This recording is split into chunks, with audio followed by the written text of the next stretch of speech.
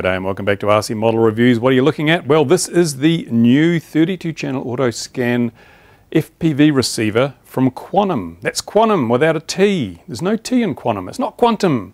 And it's from HobbyKing, of course. This is a 5.8 gigahertz video receiver.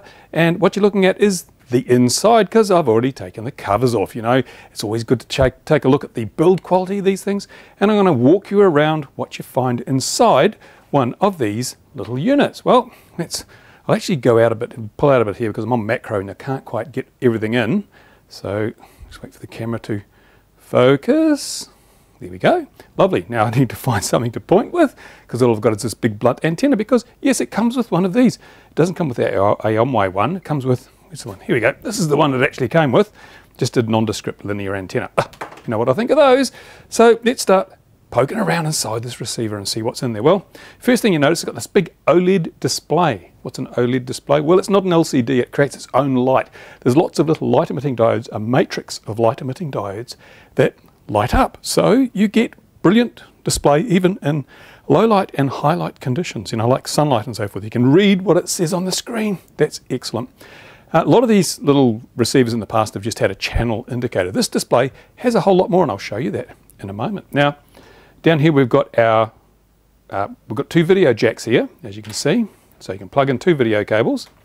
You've also got a power connector, which is a little micro barrel connector, I think, is it? Yeah, I think so. But here we've got something that's a little bit new. You don't see this very often on these receivers. It's an RSSI jack. So the received signal strength indicator. That's the voltage, which varies depending on how strong the signal is.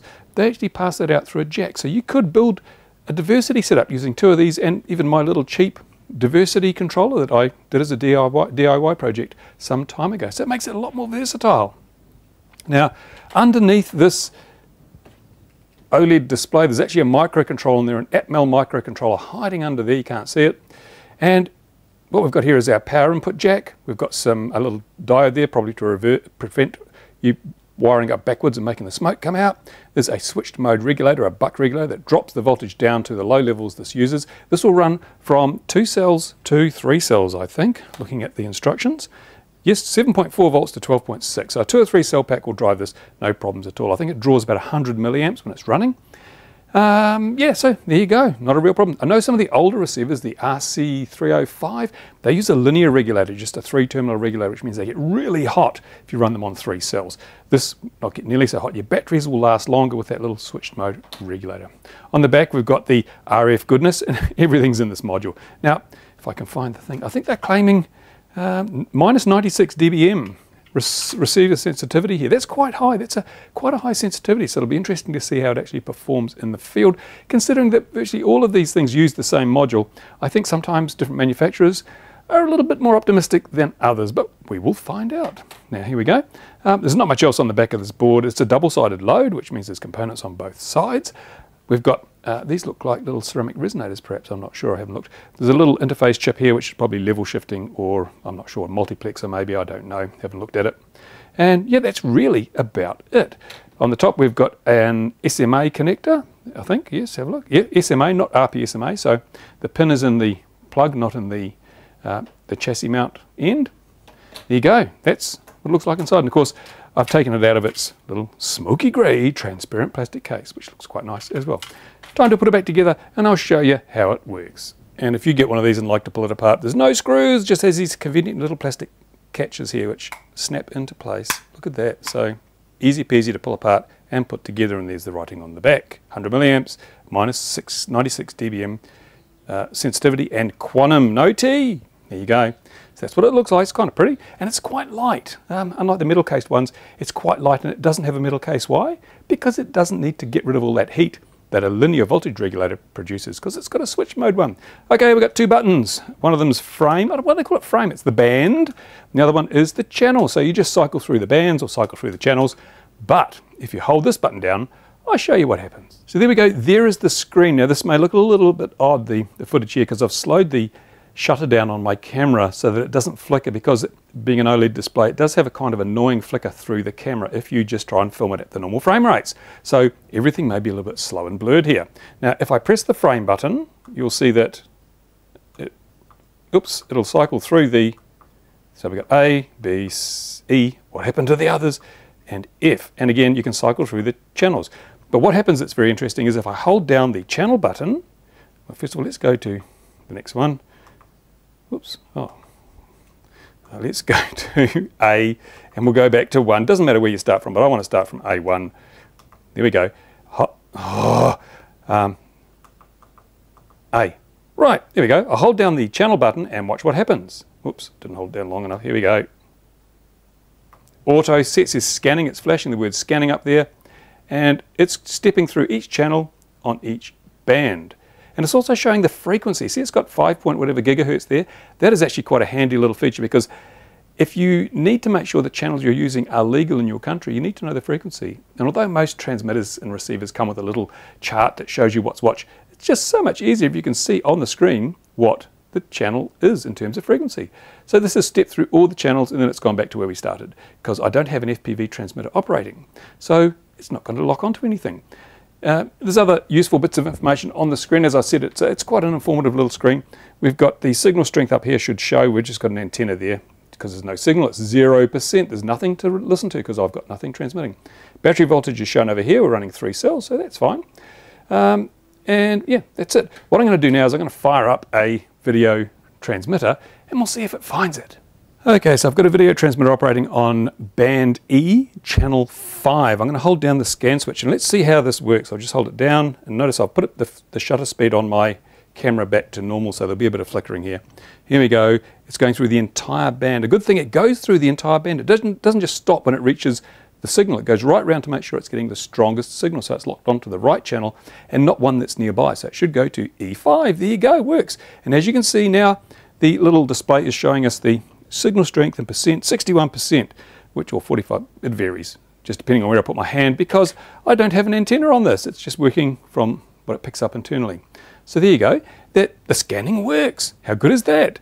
What else can I tell you about this? Well, I guess we'll have to take it out and try it in the field. But before we do that, I guess I should say a few words on why you'd buy one of these things. I mean, most video goggles have a built-in 5.8 gigahertz, 32 channel or 40 channel receiver. So why would you buy a separate one? What is the point? Well, there's several reasons. You may have the really excellent HobbyKing, or a Quanum without the T, the Quanum Video Visor version 2, which I've reviewed. There'll be a link in the description of this video. I've reviewed that. That's a really nice piece of FPV eyewear, and it's really uber cheap, but it doesn't come with a receiver. So if you've bought yourself a Quanum Video Visor, this looks like it'll be the perfect receiver to go with that. Lightweight, because that's important with the visor, because if you've got too much weight hanging off your head, your neck gets sore, and this, in its lightweight plastic case, is going to be the perfect little receiver for that thing. It fits nicely in the little pocket provided, so that's very good. The other thing, of course, is that, as I said, this has got an RSSI output. If you can see, it says RSSI, there it is, RSSI output. So you might want to take that signal and feed it into a diversity controller. As I said before, you can knock up a really cheap diversity controller. I'll put a link to that project in the description of this video as well. Then if you buy 2 of these, you can fit one with a helical antenna, another one with a omnidirectional antenna, and get the best of both worlds. You'll be able to fly along the beam of the directional antenna, but then when you get closer, you can fly all around yourself using the Omni, and the diversity controller will pick whichever receiver has the strongest signal. It's brilliant, it's excellent. That's a great way to fly, especially if you're flying proximity and you want to go a little bit of distance. So yeah, there you go. And of course you may have a base edition of some of the goggles, the older Fat Shark base editions that didn't have a video receiver at all, so you might need one, and this would be not a bad one to choose. The other thing, of course, is, as I've pointed out in previous videos, you can get a lot more distance and a lot better, more consistent reception if you actually put your receiver up on a pole and run video wires down to your goggles. So if you're flying in an area where there may be dropouts, using a receiver like this and running it on a pole, just a couple of meters, 2 or 3 meters, and then running a lead down to your goggles can give you a much better experience than using the inbuilt receiver in your goggles. So there you go. Now, what are the pros and cons of this? Well, I like the fact that it's lightweight. I like the fact it's got 2 video outputs, which is not uncommon for these. I love the fact it's got an RSSI output. I like the really nice, bright, easy to read, information-filled screen. I like the cool LED. Look at that blue. Isn't that cool? Yeah. I like the fact it's got a switch mode power supply, so it's not going to get hot and waste my battery. The battery, for example, it says 100 milliamps. So if you've got a 1000 milliamp hour battery, that'll give you about 9 hours of safe receiver operation. That's a long time from a little 1,000 milliamp hour battery, so that's really good. I know the old RC305s, they wasted so much power, you'd only get a couple of hours out of a battery that size.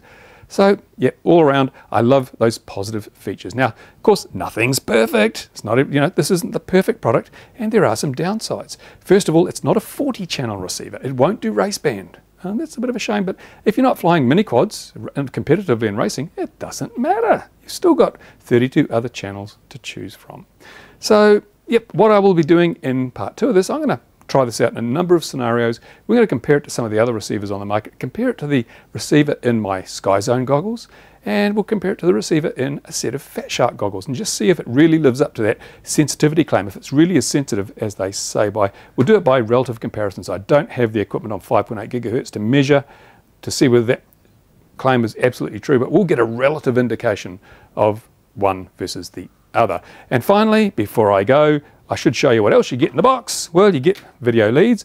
Very interesting, you get 2 sets of video leads. One of them is you've got the male RCA connectors, that's this one. So there's the jack that goes into the bottom of your receiver, and it has a set of male RCAs. The other one, same thing, but female RCAs. That's brilliant, because some screens, you may want to make yourself a little monitor setup so you can watch what's going on. You buy yourself a cheap screen for a car, and it comes with, it's got those ones. So you'll need this cable. But other setups may have the other gender, so you'll need that cable. Saves you buying the little adapter you have to use to connect 2 connectors of the same gender together. So you can make your own LCD monitor, hand it around at FPV events, let people see what's going on. Another great use for this little device. You also get a lead for the RSSI. Great. If you're going to use your own DIY RSI controller or diversity controller, you probably just cut that off and wire it straight in, but hey, that's pretty cool. And you get a black one. I don't know why. Maybe this is an alternative video output or something, I don't know. But it's just, hey, you get lots of wires, It's pretty cool. You get the little brochure. Ta-da, there you go. Auto Scan, doesn't tell you much. But you don't need to know much, because it's pretty much plug and play. Pretty cool little product. So there you go. I'm happy with this little product so far, but the proof will be in the proof will be in the testing. I will take it out, strap it to a pole, perhaps, see how it goes. And I'll give you a part 2 of this video very, very soon, once the weather clears again. What a crap-ass summer we're having. We have one day of brilliant sunshine, and the next day it's blowing and windy and grey. There you go. Thanks for watching. If you've got comments, you've got questions on this little device, put them in the comment section that YouTube provides, and I'll do my best to answer them and explain anything that I've overlooked. In the meantime, thanks for watching. Time for me to get back to the bench.